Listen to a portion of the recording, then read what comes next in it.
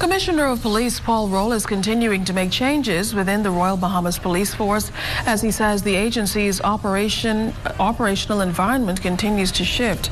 Cleopatra Murphy explains how that has impacted the organization, as well as the commissioner's charge to officers to live up to the agency standards.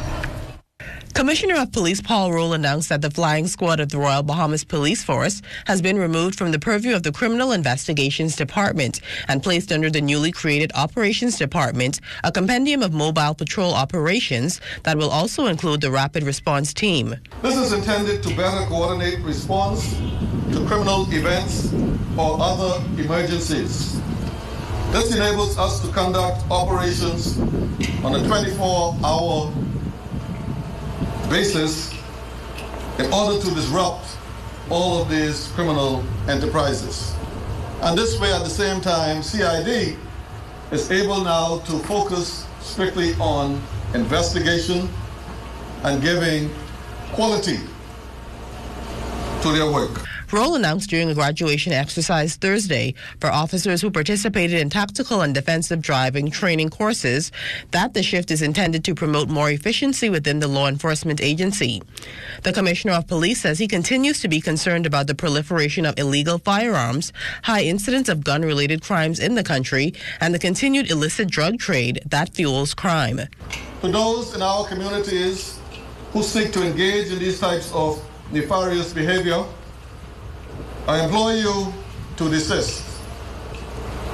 Otherwise, I wish to put you on notice that we will take a zero-tolerance approach and we will seek you out relentlessly. When you hear the expression predator, you know that we are looking for you. Roll says too many of the country's young men have fallen to violence, stressing that the police force's duty is to preserve law and order and prevent and detect crime. He implored the officers to live up to those responsibilities. Do your utmost to retain public's trust and must perform your duties in a manner which respects individual human rights and which reflects fairness, sensitivity, and compassion. Yet, you are expected to act in firm pursuit of all offenders of our laws to ensure a safe and just society. The police force chief congratulated officers on their graduation and implored them to also show professionalism as they strive to create safer communities. He also advised officers to serve the public with fairness and make the most of their recent training. I need you to always be mindful of your limitations in the use of force. We serve an ever-aware and watching public that expect us to protect them and not to abuse our powers in dealing with them. Those of you on the defensive driving courses, we have trained you in the operations and the momentum of these new police interceptors. I implore you to always drive defensively.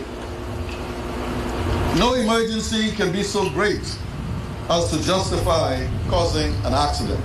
A total of 72 police officers graduated from the tactical training and defensive driving courses held over several weeks.